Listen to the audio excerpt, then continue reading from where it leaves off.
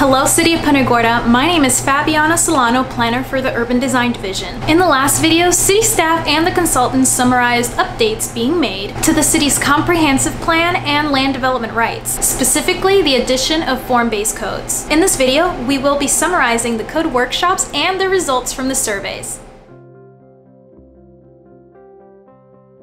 The code frame workshops were designed to involve the community of Punta Gorda in establishing the building blocks of the new form-based code, or FBC. The first code framework workshop was held on Tuesday, March 23, 2021. In the first part of this two-meeting workshop, Dover Cole & Partners gave a brief overview of what land development regulations and form-based codes are and provided details regarding the challenges and issues with Punta Gorda's existing zoning regulations. A Q&A session followed. After questions were answered, the planning team presented some initial elements for the future FBC framework for the community to consider. Participants were asked what building types they preferred and where they thought those were appropriate, as well as where the most and least intense building forms should be permitted. The second code framework workshop was held on Tuesday, March 30th, 2021. In the second part of the two-meeting workshops, Dover Cole & Partners summarized the community input from Part 1, as well as input received during the technical meetings. They also provided more details about the shortcomings of Punta Gorda's existing land development regulations, illustrated how specific provisions in a form-based code can help the community achieve more predictable and high-quality development, and answered questions from participants. If you would like to watch both recordings of the workshops, we've provided the links to them in the description down below. Now I will give it off to Louisa, who will share the results from the code workshop surveys. Hello, my name is Louisa and I'm a project manager and town planner at Dover Cole & Partners, working with the city on the new form-based code.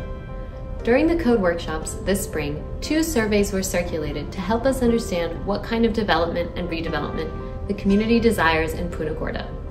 This first survey asked participants to consider a variety of different building types and where each type is appropriate within the new form-based code area. Let's take a look at the results.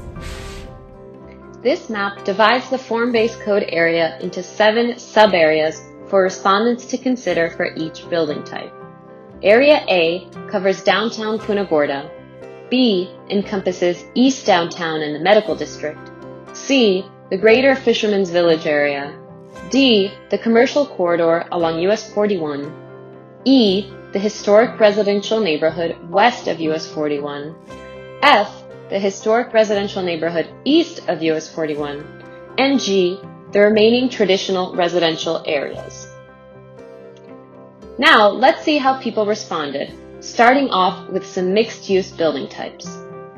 The live-work building type is a small attached or detached building with commercial or office on the ground floor and a single residence above. Mixed-use buildings are larger buildings that combine 2 or more uses, with some kind of commercial use usually reserved for the ground floor. 2 different sizes of mixed-use buildings were defined for this survey: small and medium. The small mixed-use building could be 2 to 4 stories tall and fit on 1, 2, or even 3 typical lots. The medium-sized mixed-use building could be 4 stories or taller and would have a larger overall footprint, occupying several typical lots, 1 larger lot, or even half of a city block. There was strong support, over 80%, for allowing live-work and both small and medium-sized mixed-use buildings in downtown.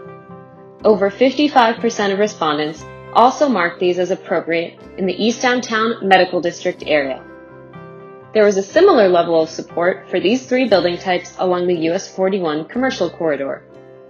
In the Greater Fisherman's Village area, there was a fair level of support, 49%, for live-work buildings, but less so for small and medium-sized mixed-use buildings. Few respondents marked any of these building types as appropriate in the residential areas E, F, and G, though 14% did think that live-work could fit into the historic residential neighborhood east of US 41.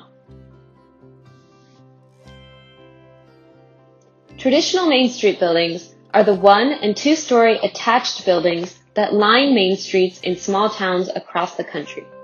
These typically have small retail and service uses on the ground floor and either offices, residences, or other commercial uses on the second floor. Row houses, on the other hand, are single-family attached residential buildings. These types of homes typically have car access from a rear lane or alley, are 2 to 3 stories tall, and are placed closer to the sidewalk than other single-family residential types. Nearly all respondents favored traditional Main Street buildings in downtown, whereas about half supported row houses there. Half of respondents also supported traditional Main Street buildings and row houses in the East Downtown Medical District. The only other areas with a fair level of support, around 40%, for Main Street buildings were Fisherman's Village and the US 41 Commercial Corridor. For row houses, close to 40% of respondents thought them appropriate in Fisherman's Village and the historic residential neighborhood east of US 41. For the remaining residential areas, anywhere between 22 and 28% of respondents supported row houses. The remaining building types explored are purely residential. The multifamily types included triplex and fourplexes, which are 3 and 4 unit homes, multiplexes, which are typically 5 to 12 unit homes, and courtyard apartment buildings, which are usually 2 to 4 story apartment buildings organized around a courtyard or garden. Duplex buildings were not considered, as these are already permitted in the city's current land development regulations for these areas.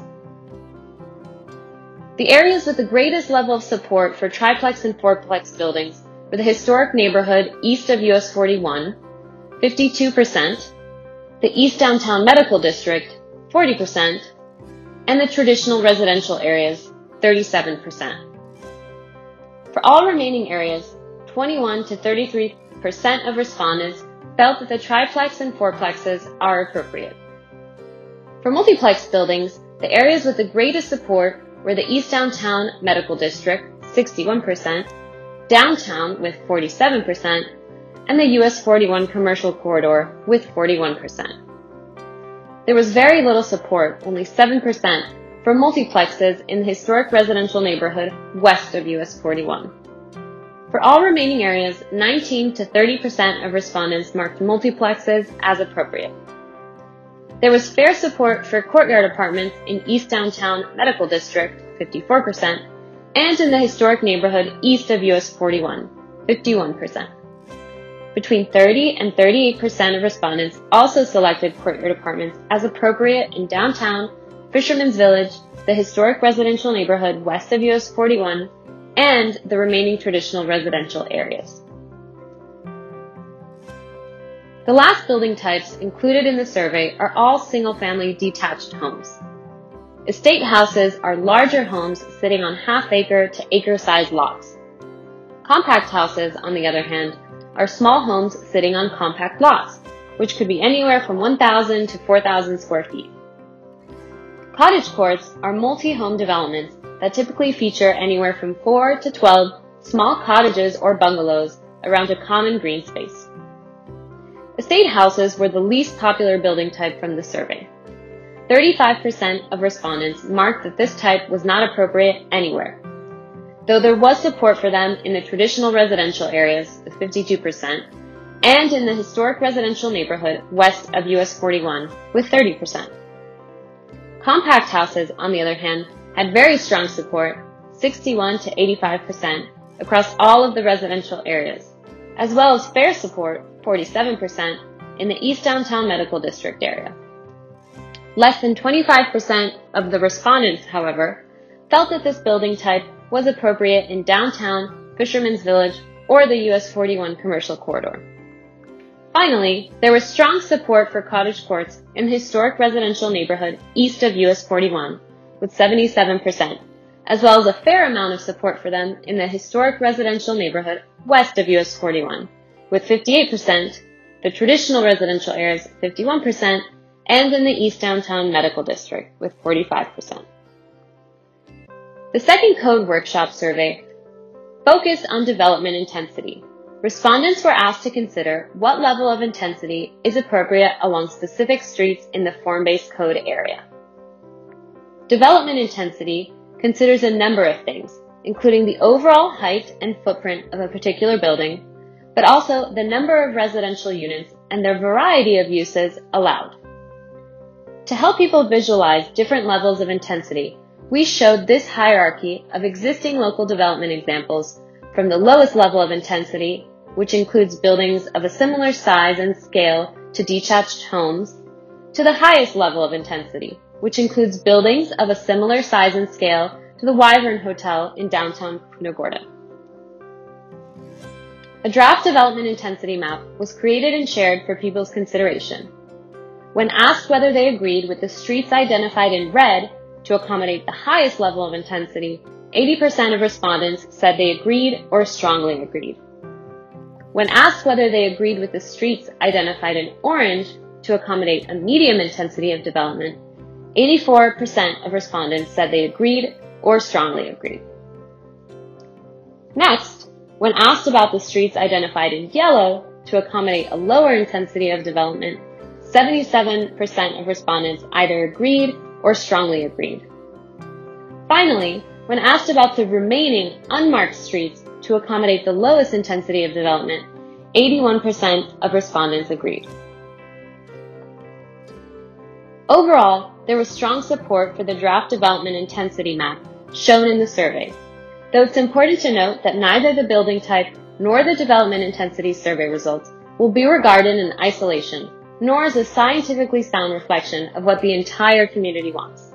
These surveys are merely a starting point for community discussion, and one of the many considerations for staff and consultants to weigh when developing the basic framework for the new form-based code. That is all for this update. If you watched the last video, I asked you all, how tall do you think the Wyvern Hotel is, including stories and height? The answer to that trivia question was 5 stories and a height of 61 feet. But before I go, let's play another trivia game. How tall do you think the Charlotte County Justice Center is, including stories and height?